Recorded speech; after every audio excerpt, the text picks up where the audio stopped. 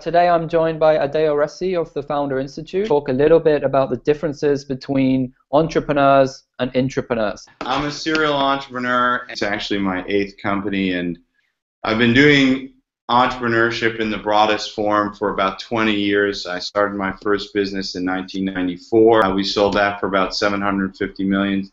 Then I took a company public, created about $2 billion of shareholder value, and I certainly understand entrepreneurship inside and out. That person probably would make for a good entrepreneur or intrapreneur, and you might want to give that individual an opportunity.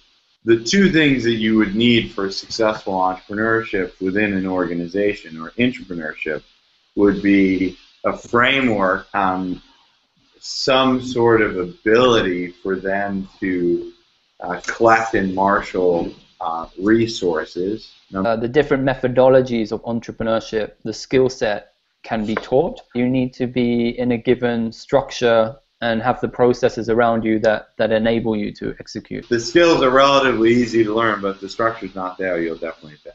You need to come up with some sort of structure to allow the core problems of the business to be solved by non-obvious groups, and employees can contribute to solutions. A little shift in culture goes a long way. I think every organization will be a little bit different based on the composition of the workforce, the level of the projects or the complexity of projects that they need solved. But I think they all can do it. Again, you're talking about an issue that is the issue of our day, right? We're seeing entrepreneurship taking off outside of the organizations, and seeing it take off within the organizations is probably one of the most important fields of the modern time.